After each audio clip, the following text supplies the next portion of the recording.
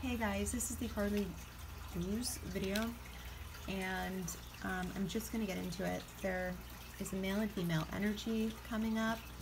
The female has heavy water in her chart, astrological chart, and the male has heavy earth. There is information that is being hidden from them, or it could potentially be they're hiding information. It seems as if, this is really wacky, this part of it, because these energies have this ability to make chaos seem, normal. They have this ability to, be on an even keel even when storms are kind of raging around them if they have to be. So their energy is very different for sure. There's something related to work or a job site. There's something related to somebody making money in a way that's not the norm. There's definitely another man involved in this.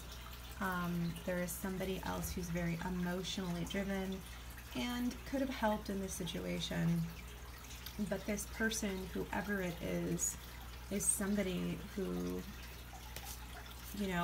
is very, very passionate, is somebody who's guided by their emotions and not by logic.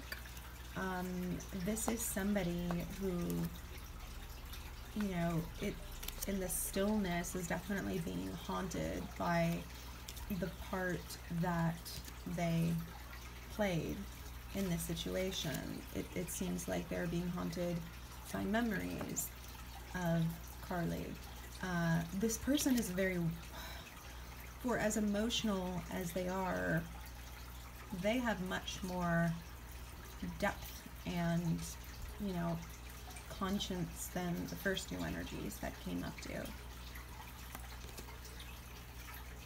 And there's going to be a lot of unfoldment within the, right now we still have another week and a half of the new moon in Scorpio energy.